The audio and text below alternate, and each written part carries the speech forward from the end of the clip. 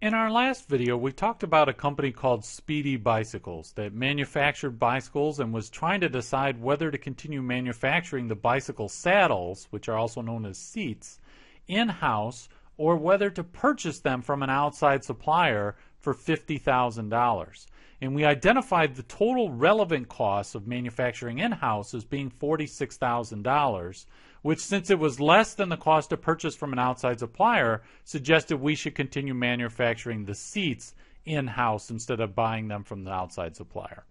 But the question remains, what if by getting rid of our manufacturing of the saddles, what if we stop doing that, can we use the space inside our factory to do something else, right? So basically what I'm asking is there some kind of opportunity cost?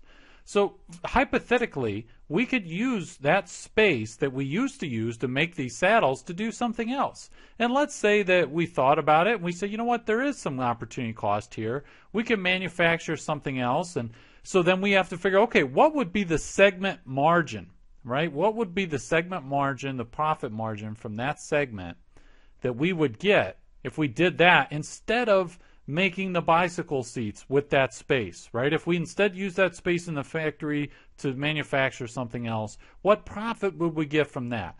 And let's say that we think about it carefully and say, you know what, we think that we could get $20,000 would be our segment margin, right? So then now we have to say, okay, there's an opportunity cost here, and that's that segment margin foregone. Right? So by continuing to manufacture in-house, we're not only incurring these costs of direct materials, direct labor, and variable overhead, but we're also foregoing this $20,000 in profit that we could have if we use that space to do this other thing, right? If to manufacture this other thing and get that segment margin. So now we have to consider this opportunity cost, and we'll add that to our total relevant cost, because that's relevant when we're deciding whether to make or buy.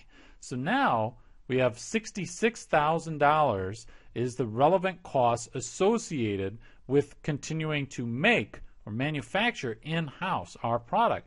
But remember that for $50,000, we could purchase all the saddles that we need, these 5,000 saddles, we could purchase them from an outside supplier. So it would actually be $16,000 cheaper, right? The $66,000 minus the $50,000, it'd be $16,000 cheaper for us to just purchase the saddles from an outside supplier.